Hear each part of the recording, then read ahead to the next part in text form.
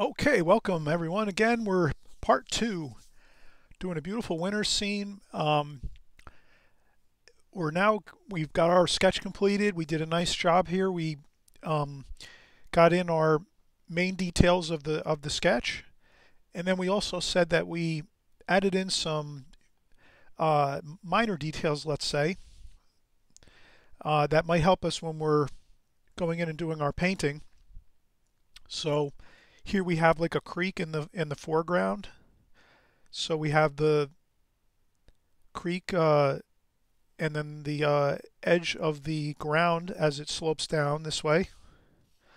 So that's another thing we can do. We could put lines, directional lines that kind of help us to maybe help us with the brush strokes when we're doing our brush strokes to kind of remember that the land is kind of, you know, it's a hill going down to a creek by the front of this house.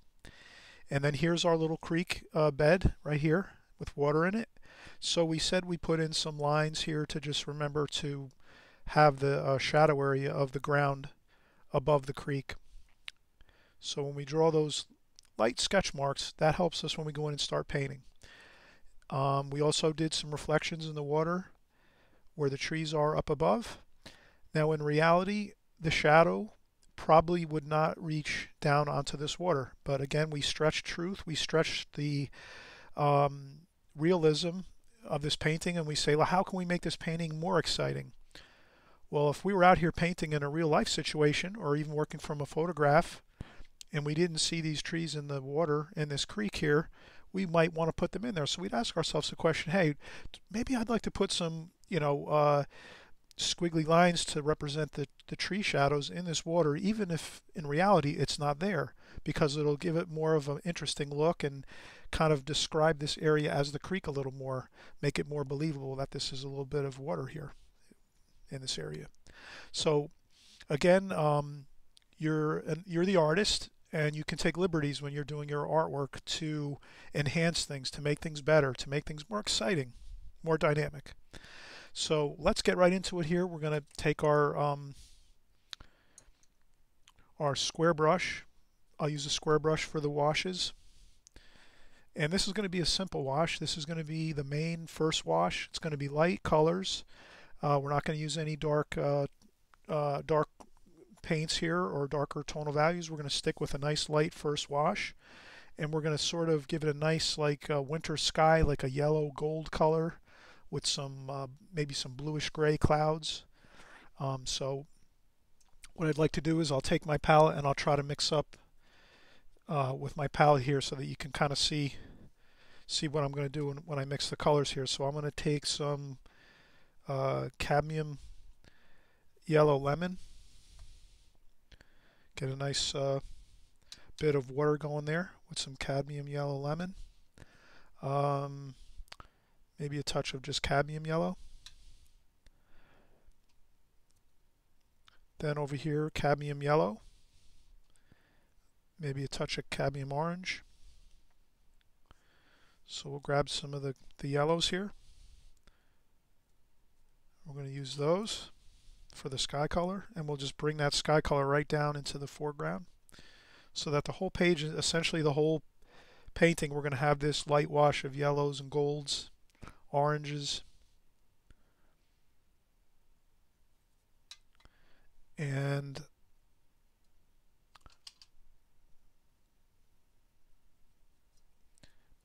with watercolors, you'll notice when you paint for a while and you start to get used to the watercolor medium, you'll notice that paint, usually it dries lighter once you put it onto the paper, and then it dries, the paper dries. You'll notice that the paint dries a lot lighter. So here, in reality, we try to put the paint and water mixture a little bit more colorful, knowing that it's going to dry lighter. So we got our orange and our yellow, and then over here we'll put some cerulean blue. We're going to have some cerulean blue on the top of the sky, toward the very top. Maybe a touch of cobalt blue in there too. Alright, so those are our three sky colors, and the snow in the foreground at the bottom of the painting is going to be a lot of this too, the blues, the cobalt blue and cerulean blue. Alright, so we got our three main colors we're going to use for the first wash. Cadmium yellow lemon, cadmium orange, cerulean blue, and that's all you need. And we're just going to go right down the painting, and what I'm going to do is basically I'm going to use a lot of the lemon, cadmium yellow lemon and cadmium yellow.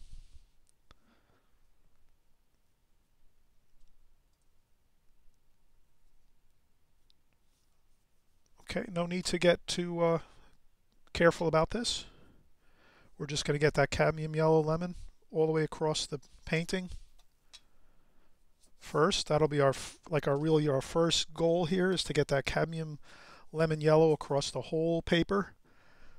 No need to flood the paper too much, but you know, get it on there, get the color on there, the first wash, and that should suffice to be fine.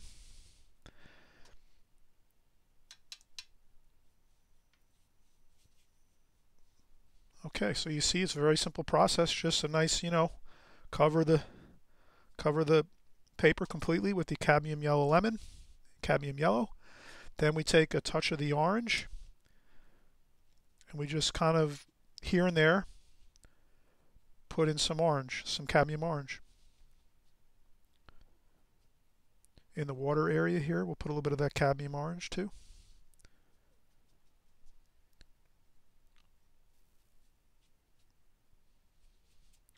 And that should be good. And for our final bit of color, we're going to add a little bit of the cerulean blue to the top of the sky. Quickly, not too much. You have to just do this one quickly.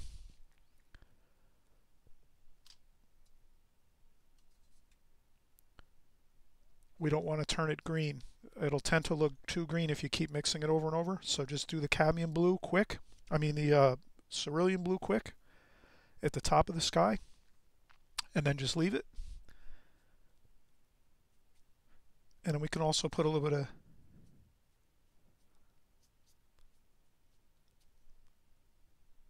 of cerulean blue in the bottom too here by the water. So that's really the wash here, the essential first wash. Cadmium yellow lemon, cadmium yellow first across the whole page, the whole picture. And then touch in the cerulean blue at the top and at the bottom here and there, and you could even do some cerulean blue there. The key though here is to put the cerulean blue on just quickly, a couple strokes, and then let it be, because too much mixing it'll turn too green. So we want to try to keep that cerulean blue effect without turning it too much green. So the less we mix that blue on the paper, the better off we are. So if we just touch in that cerulean blue, we're good to go. And another thing that might help is if we keep a little bit less yellow in the top of this would be helpful. I don't think I did that so much, but we could wet the paper on the top but not put as much yellow across the top here, then start doing the yellow in here all the way across, maybe a little bit of yellow up and top and bottom. But if you use a little less cadmium yellow and cadmium lemon yellow on the top section here, then when you go in with your cerulean blue, you won't get too much of that greening kind of look, that greenish look. So that'll help too. And then the same thing down here, you can add maybe a little less yellow in the bottom of your painting when you're going in to do that blue snow color. So this is all going to be snow color. So we're going to go over this with a blue over here. So this is going to dry a lot lighter, so let's not worry about it.